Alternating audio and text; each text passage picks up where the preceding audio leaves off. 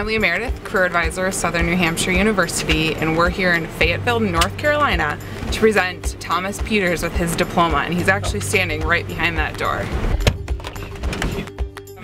I'm Leah Meredith, I'm a Career Advisor with SNHU. So we just wanted to say congratulations, and on behalf of the university, present you with your diploma today.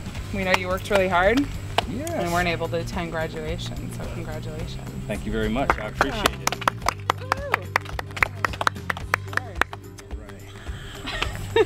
This is the one that did it all for me. Oh, that's great.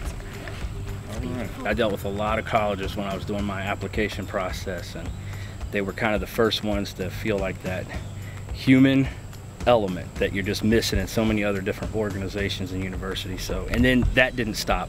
As soon as you started in with the academic advisor, between all the instructors, the whole entire thing. I'm proud of him. I'm amazed he got through it. I mean, he did a lot of work.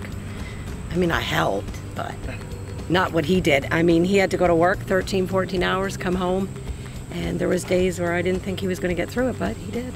And I'm starting my master's degree program in September with Southern New Hampshire because I had such a good time the first go around. So we're going to stay with them. See yourself succeed at Southern New Hampshire University.